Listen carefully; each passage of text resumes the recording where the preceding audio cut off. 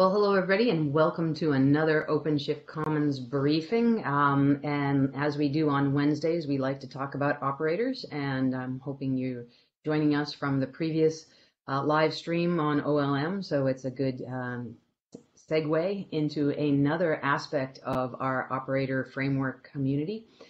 We've got Jesus Rodriguez and Christophe Laprun from the Java Operator group, and they're going to give us an update on Java operators and all things around that. So I'm going to let them introduce themselves. You can ask questions in the chat.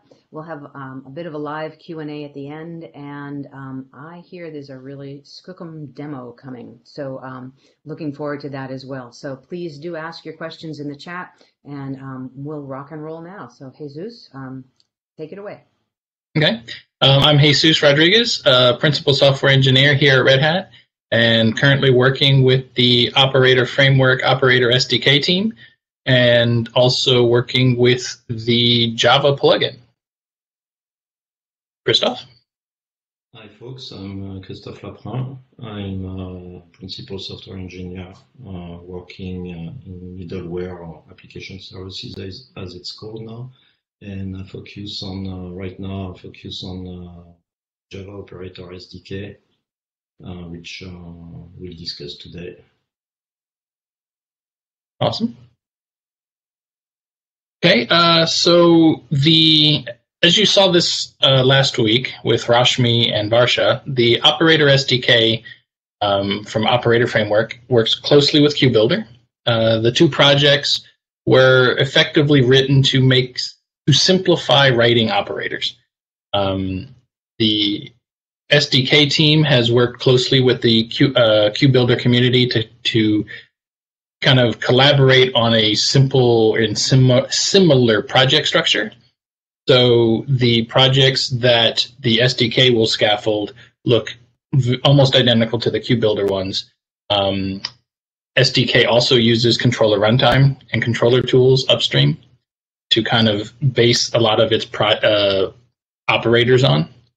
And the important part too is the extensible CLI. So we have the plugins, which Rashmi covered during the last presentation.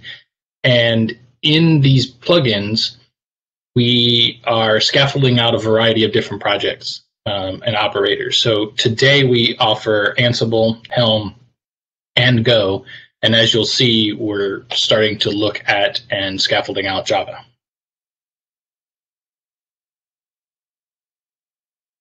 So why Java? Why look into offering operators in Java? So as you may know, Java is one of the most popular enterprise languages. And there are tons of developers out there already using the language.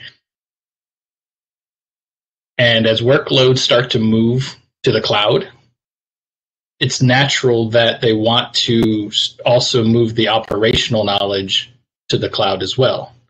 And in these operators, if you've already got a lot of your expertise in writing your applications in Java, you tend to want to write the operators in Java.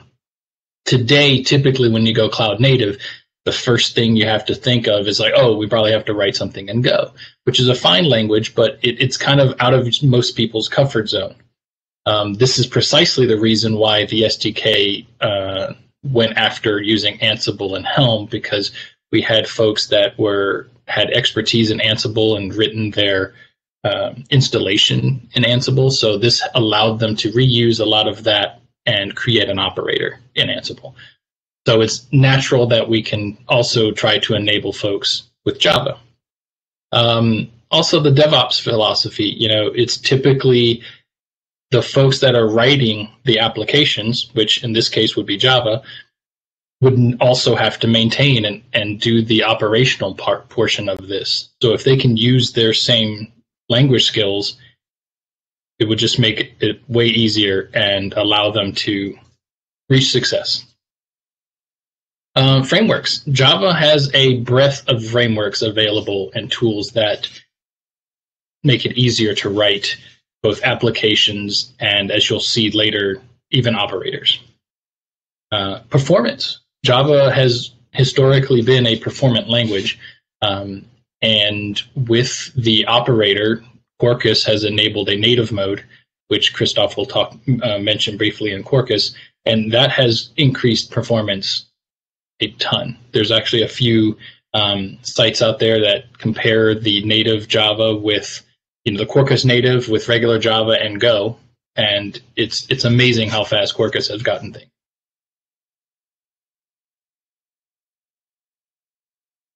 Christophe? Yeah. I just wanted to add to what Jesus was saying. So far, the big questions, because it's been possible to write operators in pretty much any language, right? As long as you can have a loop that can watch events from the Kubernetes server, you can write an operator in any language. And even though Java so far has been used in lots of applications and is typically quite performant, the performance characteristics so far were more targeted at server applications, and that came with several optimizations that were not really suited for cloud workloads. And that's why Red Hat looked at improving that specific aspect with Quarkus.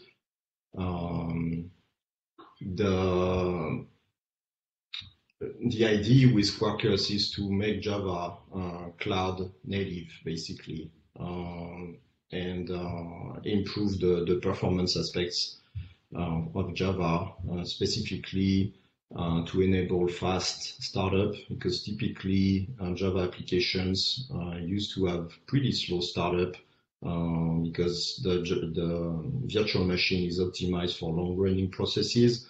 So in a cloud environment where your applications are running in containers that can be shut down pretty much at any time, that's an handicap that you don't want to have. So you need fast startup, and you need also to be able to share the space and the memory with other applications on your cluster, right? So another aspect was also to work on the memory side of things, so that you can have a Java application that doesn't take that much memory either. And the result of that work is Quarkus, which comes with a pretty neat tagline, which is supersonic subatomic Java. It's meant to be developer friendly, as we will see in the demo, and it's supposed to be optimized for cloud workloads. Even though it can work in what we call JVM mode, which is basically traditional Java, it still has a lot of optimizations for that mode, where a lot of the work is done at build time, as opposed to runtime for many traditional Java frameworks. And one of the big innovations in Quarkus is making it easy to compile your application natively. Because Oracle came up with a project called Graal VM in a couple of years back, but it's been quite difficult for people to use it effectively for non-experts. And Quarkus makes that a lot easier to natively compile your applications. And it comes with the best of breeds of libraries and standards. And one aspect also of Quarkus is that people are able to write extensions for it, so that you can plug your extension into the framework and make it support native compilation and do whatever your extension is trying to bring to the Quarkus world. Make that work, do that work, sorry, at build time, as opposed to runtime. Next slide, please. Yeah, so if we were to, maybe, I don't know if you can see very well because the image is quite small, at least on my screen, but it's a summary of what Quarkus brings to the table. In green, you can see it's basically showing the space that's taken in memory for a Quarkus application as opposed to a traditional Java application. And that's a typical REST application, so a REST endpoint. And the second one is a REST plus CRUD, CRUD being create, read, update, and delete. So it's basically accessing a database, doing basic database applications. So those are typical application workloads that you could have on the cloud. And basically in the gray color shows what it would be for a typical Java application. So you can see it takes a lot of memory and it's pretty slow to start. And in the blue color shows the Quarkus version, but running in Java virtual machine mode. So what I called the JVM mode earlier. And in green is the same application, but compiled natively. So as you can see, for the memory side of things, it takes significantly less memory, like about a tenth of the memory from a traditional Java app. And it starts really fast, from 4.5 seconds something to not even a second to start up when running in native mode. So you can already guess the advantages of running Quarkus and in native mode in containers. And when it comes to operators, obviously that neatly ties, catches up with Go operators in terms of efficiency. Even though you can probably still write Go applications that are slightly smaller than Java, than Quarkus applications, Quarkus is competitive, and it has the advantages of obviously being known to Java enterprise developers, so they don't have to, as Jesus was saying, they don't have to learn a new language. Next slide, please. So that's where the Java Operator SDK comes into play, because even though you have Quarkus and several projects, open source projects to, clients for Kubernetes APIs that you can use in your Java applications to access the Kubernetes server and interact with them. So far, one point that was preventing, or at least making things harder for people to write operators in Java, was the lack of the equivalent of controller runtime that Go provides for developers. And the aim of the Java Operator SDK is to provide that equivalent of controller runtime, but for Java developers. So obviously the goal is not to have a one-to-one feature parity, but rather to have something that is familiar, that uses Java idioms so that it would be familiar to Java developers. And the end goal is to simplify writing operators and controllers in Java, obviously. It relies on the Fabricate Kubernetes client that Red Hat developed a while ago already, and provides integrations for different Java frameworks. In particular, Spring Boot. It provides a Spring Boot starter, and what we'll discuss today in greater details, Quarkus extension, that makes things even easier. And just recently, the operator framework team has developed a plugin for the Operator SDK CLI that allows, as Jesus was saying, to scaffold Java operator projects using the Operator SDK plugin. Before you go on to the next one, one comment I wanted to add is, like you mentioned earlier, that you can write today operators in Java just using straight Fabricate client. But the aim of like Java Operator SDK, just like controller runtime, is to kind of hide or at least abstract some of the concepts away so that you don't have to know all of the raw Kubernetes, and try to make it easier to write and do your controllers so that it makes it easier to enter the space. Early on, when operators first came out, the first thing everyone thought is like, well, if you're writing an operator, you're going to be a Kubernetes expert. We found that not all operator developers are Kubernetes experts. Often the reason they're writing operators is because sometimes the business says, hey, we need to go cloud native. You need to learn to write an operator. And a lot of the users that we found were in that base of, I've got to write an operator. I don't know Go. I know Java, or I know Ansible. How do I get to where I need to solve this problem? And I think that's where these projects are helping folks move along. Yeah, definitely. Yeah, the goal is really so that people can focus on their business logic as opposed to the low-level machinery that is required to basically wire everything and write your operator at the low level. And we'll see that in the demo, hopefully. Next slide, please. Which I think, yeah.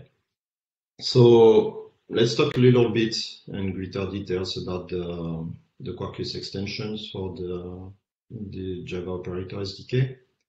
So even though the Java Operator SDK does improve the situation quite a bit when it comes to developing operators in Java, the Quarkus extension goes even further. It removes even more boilerplate. I'm not sure we'll see that in the demo, but we can talk about that maybe. It makes it, as I mentioned, it makes it easier to natively compile your application. Another aspect that comes with operator development is the generation, or at least writing a CRD for your custom resources. And typically that's not really straightforward. I mean, if you've ever written a CRD manually without any help, it's quite tricky to get it right. And the Quarkus extension automatically generates the CRD for you based on your code. And we have a dev mode support. So dev mode is something that Quarkus brings along, which allows a fast feedback loop. Basically, you leave your application running as you write your code. Quarkus restarts the application when needed and do things on your behalf, so that basically you don't have to stop your application, compile your code, restart the application, and basically it makes everything faster and more enjoyable as a developer. So I think we can maybe move to the demo now. Oh, there was one more. This is right before the demo. So to tie things up together, as Christophe mentioned earlier, there was the Java Operators plugin for the Operator SDK. So in the operator framework side, like I mentioned earlier, we had Go, Ansible, and Helm. And we've had requests for, hey, I'd like to write operators in Java. We traditionally, with the other three, were basing things on controller runtime. And we started to look at possibly creating a Java version of controller runtime. And that's when we found the Java Operator SDK. And that made it easier to get to this point, to write a plugin to allow the scaffolding of the Java plug operator. So one of the reasons we did this, it also helps to integrate with the Operator Framework SDK and KubeBuilder. So you've got a set of users that are familiar with that technology already that will want to also possibly have users that use Java together.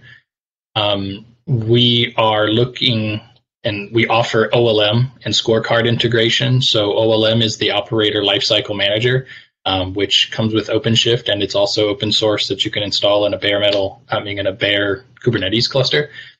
That offers the lifecycle of an operator. So we help to build bundles and integrate with that. Scorecard is a testing facility that we offer with the SDK that you can write custom tests, and there's some basic tests that allow you to go through pipelines and just do validations of your operator. And like I mentioned, the CLI with this plugin, it uses the same CLI as the Operator SDK. So if you've generated and scaffolded out a Go operator, it uses the same API to create a Java one. And what we're writing out, instead of starting from scratch and going through and figuring out all of the things that we needed for Java, we know what Java Operator SDK and the Quarkus extension require to create a basic project, and that's what we're scaffolding out and going from there. Okay, next slide I think is your demo, Chris. I will stop sharing. Okay.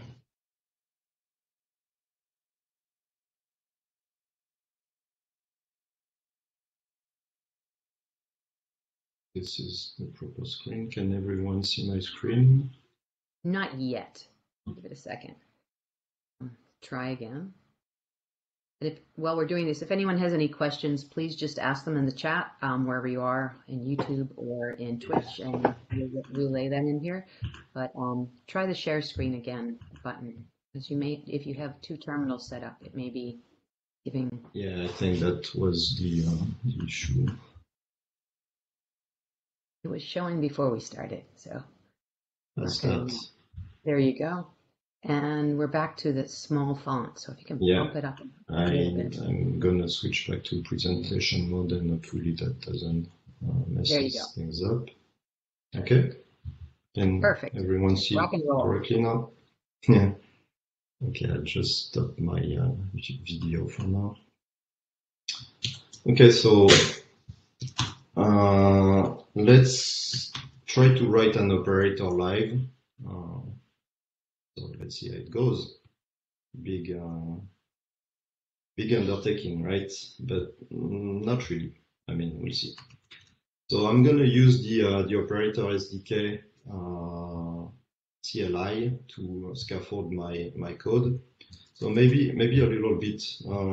Let's talk a little bit about the use case I'm trying to solve. So I mean, obviously we won't get into all the nitty-gritty details of creating a production-ready operators here. But the idea is that as a developer, I want to write an operator that would take an image reference. I have a Docker image of an application I want to put on my Kubernetes cluster. And I want that application to be accessible outside of the cluster.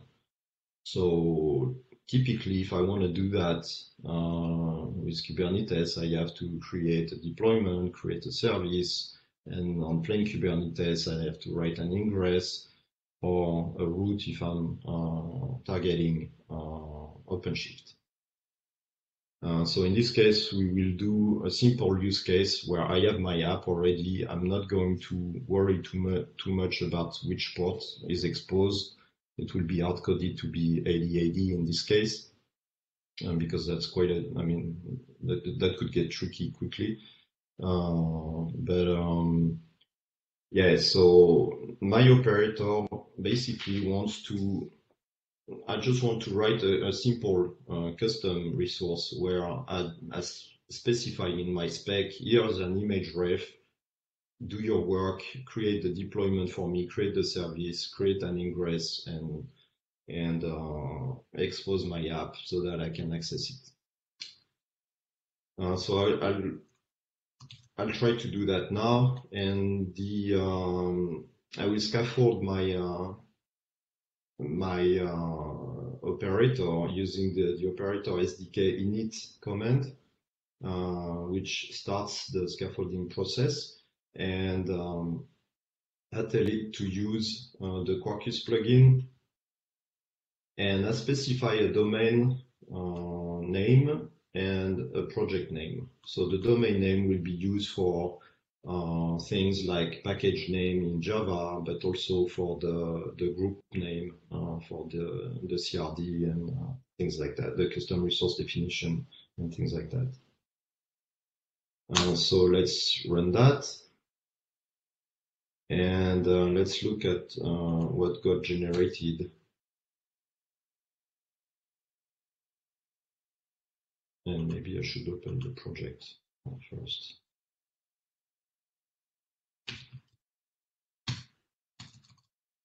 Oops. Okay, let's do that again. I should have created a project first, directory, because now I messed up my directory. Let's redo that again. Okay, and the SDK is nice enough to tell us that right now we scaffolded a basic project, but it won't do much, as we will see.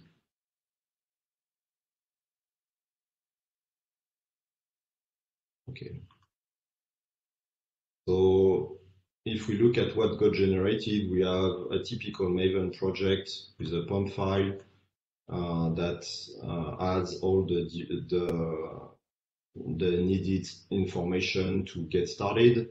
We also have a makefile, a gitignore, a resource file for application properties for Quarkus, and no classes as of now. So if I start my dev mode, my Quarkus dev mode,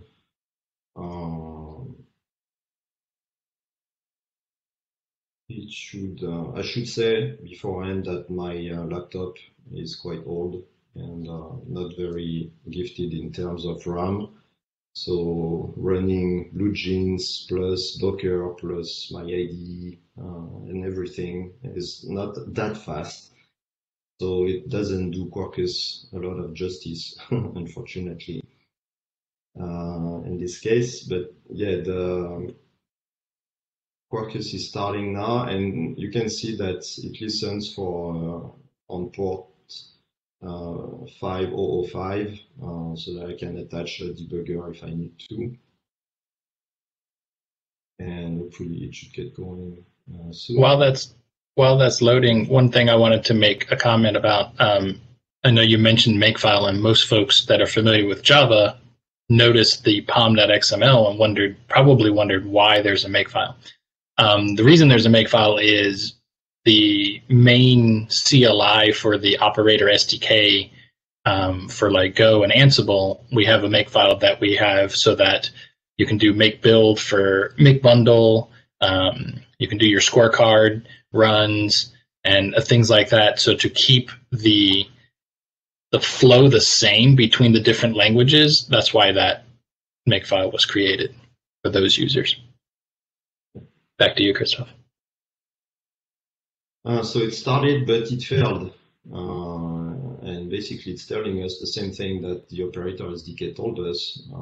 There's no API right now.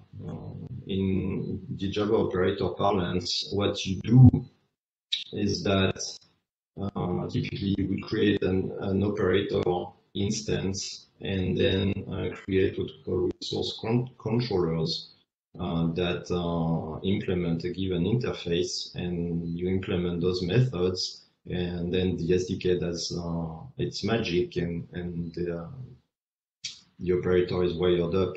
But in our case, we don't have any resource controller now because we haven't created any. So that's what we'll do now, using still the Operator SDK CLI, and this time, if you notice, I keep the Quarkus dev mode still running, and the command I'm using for the Operator's SDK CLI is create API this time. and I need to specify 2 additional parameters. I need to give a kind for my custom resource, because basically creating an API in Operator SDK parlance is the kind of creating a custom resource, because that's basically what they are as far as Kubernetes is concerned. So I give it a kind which will map to a class name in Java and a version that's used for versioning my API. So if I run that command,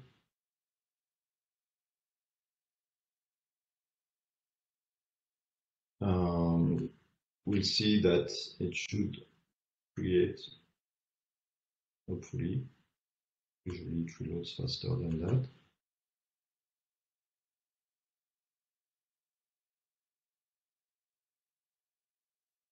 Okay, I guess that's the demo effect.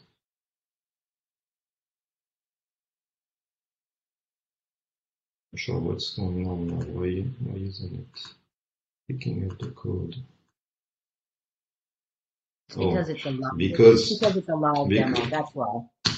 No, because I'm stupid and I didn't switch to the directory I created again. So let's do that again, and now it should work. Yeah, see, it created an exposed app class. And as you can see, as I'm looking at my class, you can see that Quarkus reloaded the application automatically while I was looking at my class. So let's look at the class a little bit.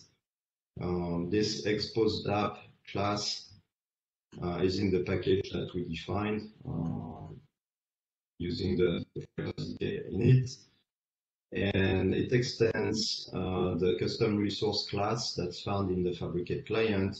And if you know Java, it's parameterized by 2 additional classes which map to the spec and the status class for the custom resource. Basically, the Java Operator SDK is opinionated in that way and try to make sure that we follow best Kubernetes practices, where it's a good practice to for your custom resource to separate the desired state, which is specified by the spec property of custom resource, and the status, which is supposed to be completely under the control of the cluster. Which, I mean, there are cases where you don't want that, but let's not get into that. But basically, I have that dichotomy between the desired state, which is represented by the spec side of the custom resource, and the current state, which is the status.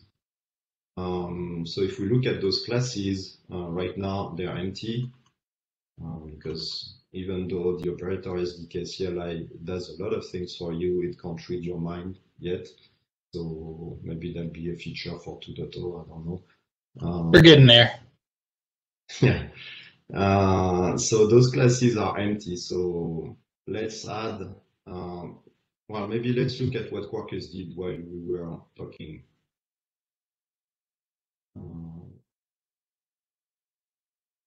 Need some more.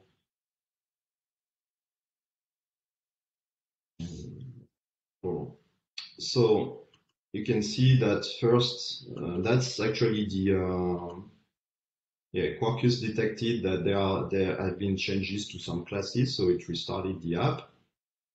And then our extension, which is shown by the Operator SDK processor,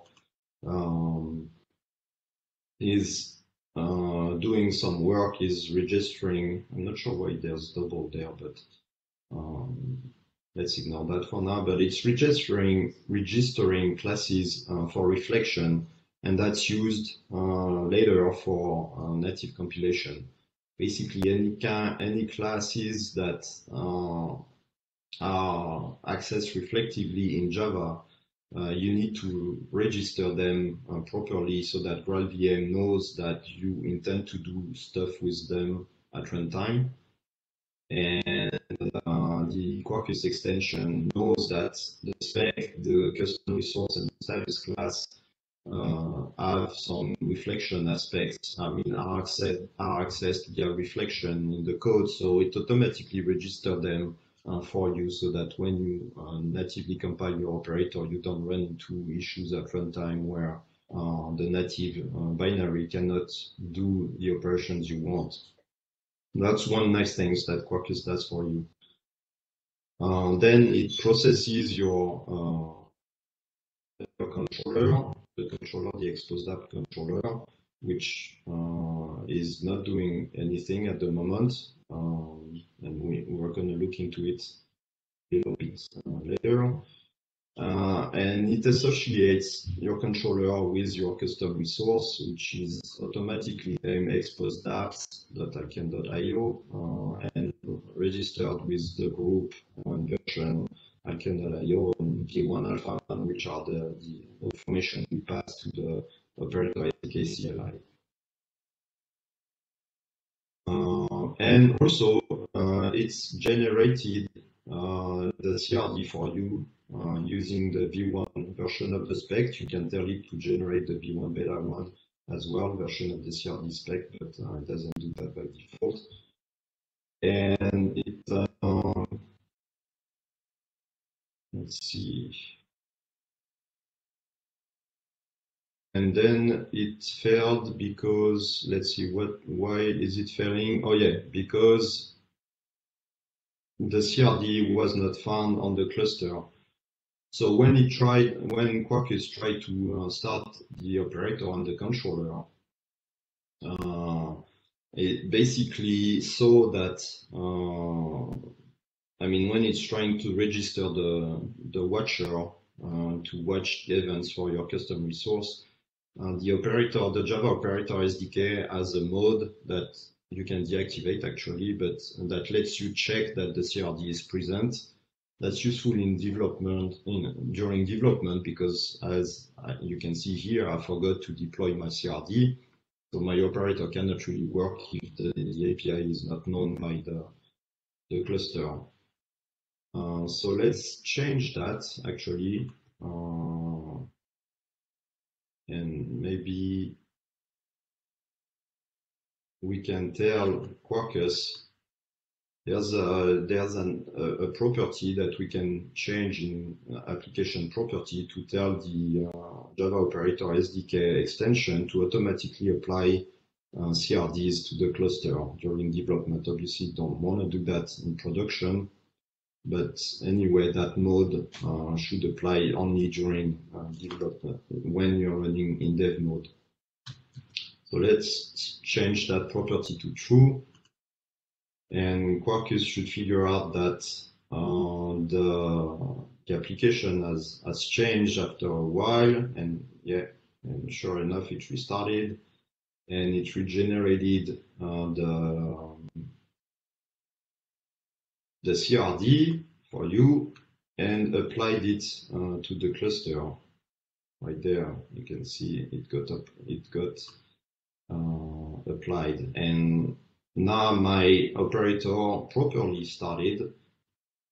It's running, but nothing happens because obviously the controller doesn't do anything. So let's change that. Let's look at the controller now actually a little bit more.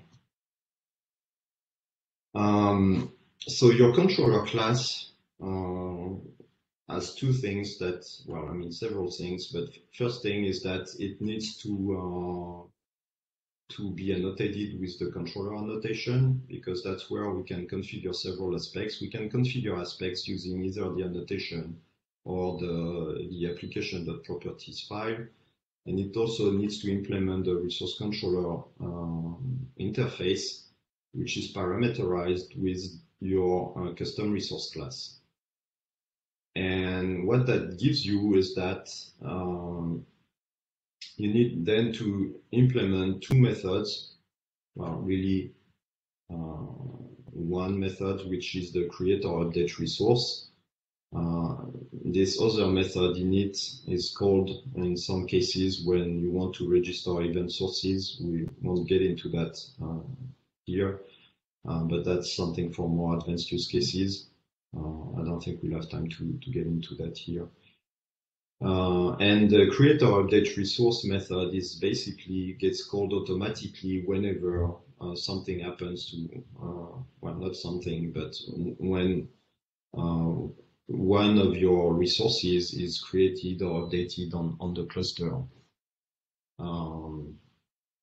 So you can see there's nowhere here do you need to create a watcher and all the low-level stuff. It's just automatically gets called here. So let's add a field.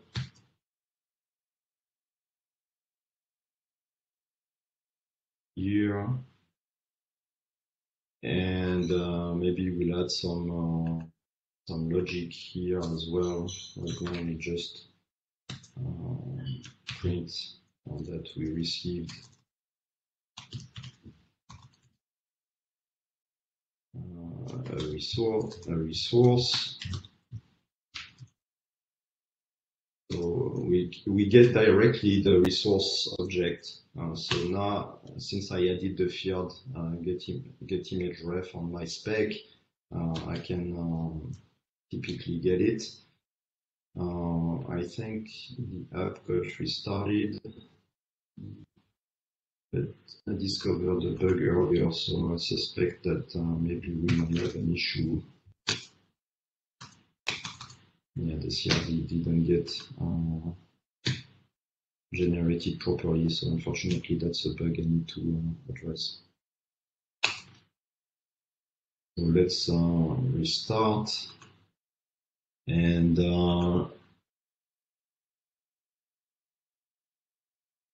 we'll also create a custom resource. Let's create a new file.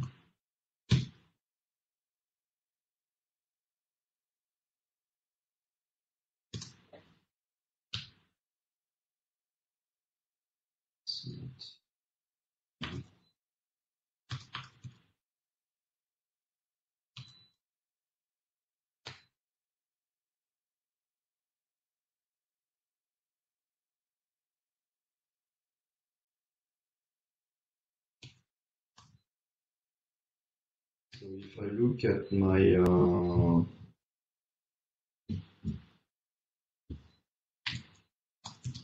my cluster right now, there's nothing in it in my namespace.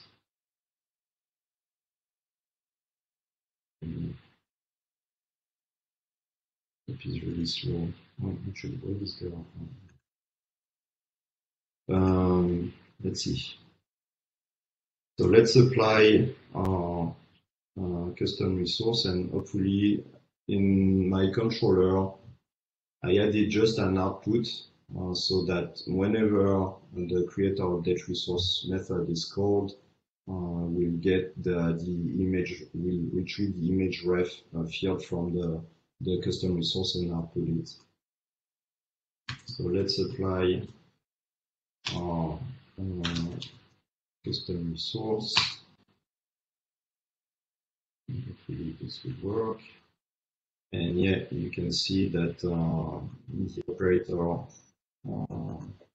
responded there quickly, but it's getting late already. Maybe I should stop the demo now and open the field for more questions. I mean, I could show a lot more, but I babbled for a lot of time, so maybe let's open the field. I don't know if maybe folks would have more targeted questions that I can answer.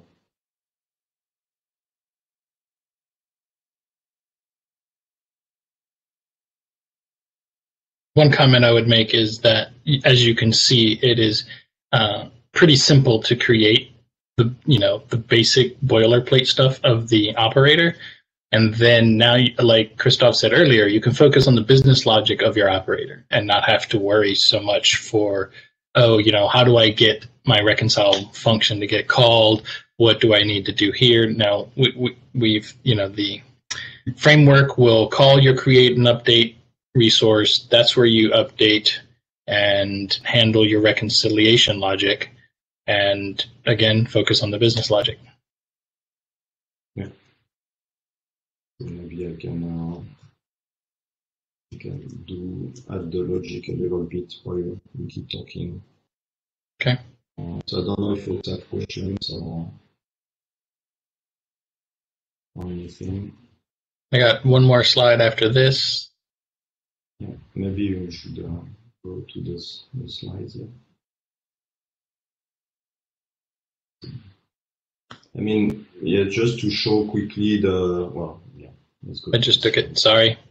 Yeah, no problem.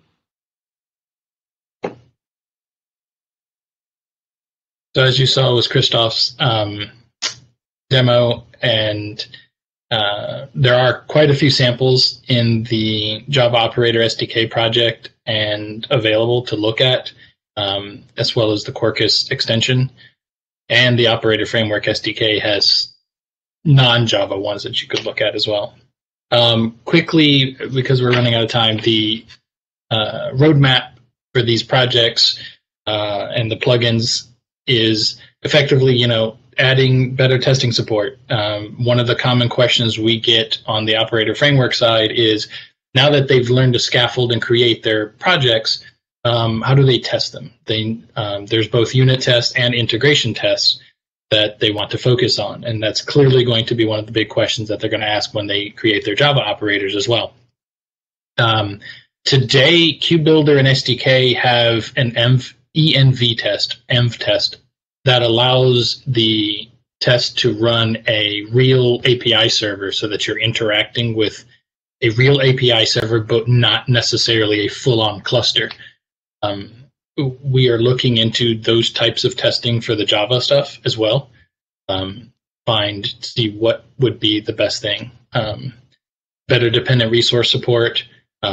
There's usually your primary, but then there are things that you have to monitor and effectively watch while your operator is running. Again, integration with OLM.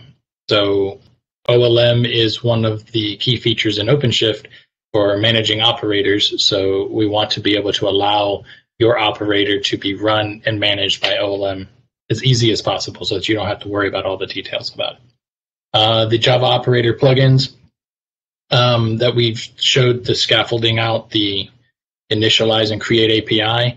As Rashmi and Varsha mentioned last week, the phase 2 plugins, which allows out-of-tree executable plugins.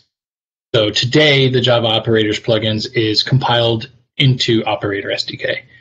Phase 2 will actually allow you to create your own binary and put it into the path and have Operator SDK discover it and run it.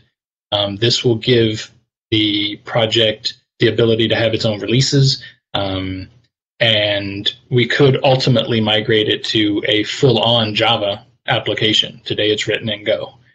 It was just trying to get it out with the constraints that we had at the time. Metrics and webhook support. So one of the key things that operators typically want is, how well is my operator running? How much memory am I using? How often are the reconciles happening? And then there's other things about your application that you want to expose. So not only are there some default metrics, we also want to allow folks to add their own metrics that they want to monitor for their applications that they're deploying. And then lastly, your requirements, the things that you want to see in these projects. We would welcome your input. There's a variety of projects that you can contribute to and offer support, or even, as simple as creating an issue. Open an issue to at least show your interest of what feature that's missing or you would like to see, so that we can prioritize it. And lastly, I think Diane put this in the chat. There are a few projects: Java Operator SDK, Quarkus extension, the plugin, and then we've got QBuilder and Operator SDK themselves. We meet every Thursday, 4 p.m. UTC. That's 11 a.m. I think Eastern. And there's the Zoom link. There's also a Discord chat. I forgot there's also a Kubernetes builder users or Kubernetes operators, as well as a operator SDK in Slack. So you can pretty much find us everywhere. I'll grab those and add them in the video edited version of this, so that's great too. So yeah, I didn't know you guys had a Discord server, so that's great actually. And there's a couple of questions in the chat too as well, and there's always the conversation we have about Quarkus versus Spring Boot and Java and stuff. And we did talk at the very beginning about the value proposition for using Quarkus and the Quarkus extension instead of just a standalone Java library. But I'm wondering if you could just address that again in this Q&A. There's a question here in the chat. Take a look. My understanding from the Java Operator SDK project is they also look at supporting Spring Boot and plain old Java. Christophe can probably dig into more, explain that a little better. I know from the plugin side, from the scaffolding, we've also considered scaffolding, Spring Boot or some of the other frameworks that an operator would look like, trying not to just pick one. Because I know, like with Go, when we scaffold it out, the only thing we worry about is controller runtime, and you're pretty much a free-for-all for what you want to use. There's always that balance of being opinionated, but also giving you the flexibility. So, yeah. Go ahead, Christophe. Yeah, to address the question, it's the same. The same question could apply to any Java project, right? Why use any framework to do anything? Basically, you use a framework because it makes things easier. Like I mentioned at the beginning, you can write an operator using shell if you want. A bash script, as long as you can deal with the reconciliation loop, listen to events, Kubernetes events, and react to them. Pretty much any language you can use. The question then becomes, how familiar are you with that language, and are you being productive with that language for the use case you're trying to solve? In this situation, why use Quarkus? Well, Quarkus, maybe I didn't do a good job of demoing everything, and actually I didn't demo all of that I wanted to, but basically with Quarkus you have that fast feedback loop. When you do something, you run the dev mode and you write your code, and then Quarkus tells you, oh, your code doesn't compile, or in that case for the extension it tells you, oh, you didn't deploy your CRD, so I can't do anything, or you don't have a resource controller implemented, so your operator doesn't do anything. Obviously, if you're familiar with the framework, you don't need that help, but for developers who might not be, that's still useful. Another aspect also that I quickly mentioned, the Quarkus extension. Quarkus, if you use Java, Quarkus is obviously I'm biased, but in my opinion, it's the best framework, Java framework to use if you aim to compile your app natively at some point, because it makes the native compilation quite a breeze compared to similar Java projects that are out there, but not, at least in my opinion, don't bring the same level of productivity that Quarkus brings.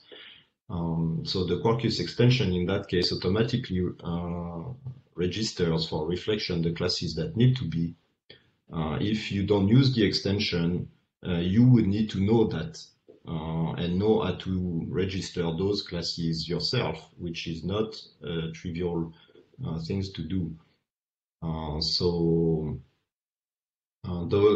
That's one thing.